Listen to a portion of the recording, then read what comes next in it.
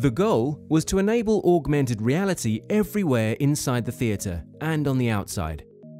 We wanted multiplayer AR games, AR ads for upcoming movies, and even indoor navigation.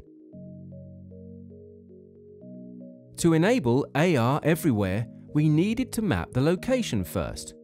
The map enables persistent virtual objects.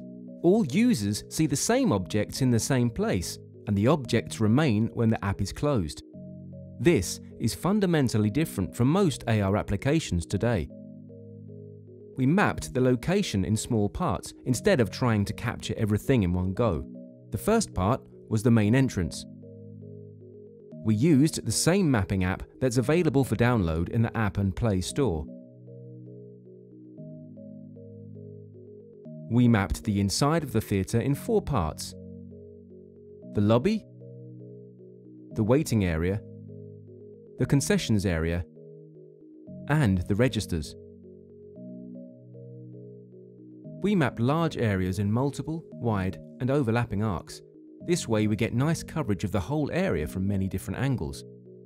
The SDK needs multiple viewpoints of the space to construct a map.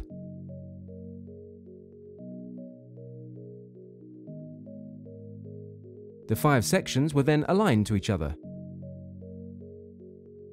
The sections indoors overlap with each other and were stitched together automatically.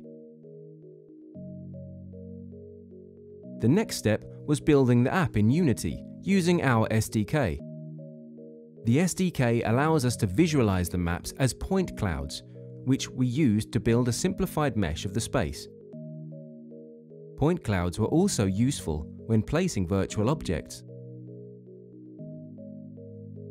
The end result is a large-scale, multi-user AR experience, something we haven't seen anywhere else.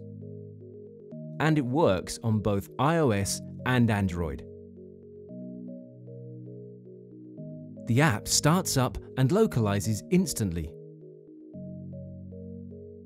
We can place any kind of content in the location: animated spaceships, showtimes, or information about the latest movies.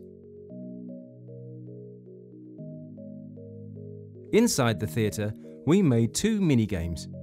The first one is a multi-user supported shooting game. You can see the other user also playing the game.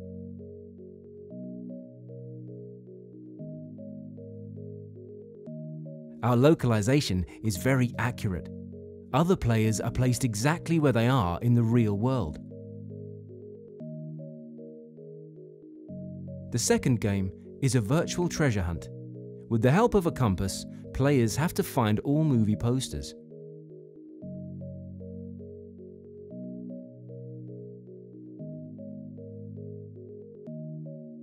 We also included indoor navigation to help moviegoers find the right screen.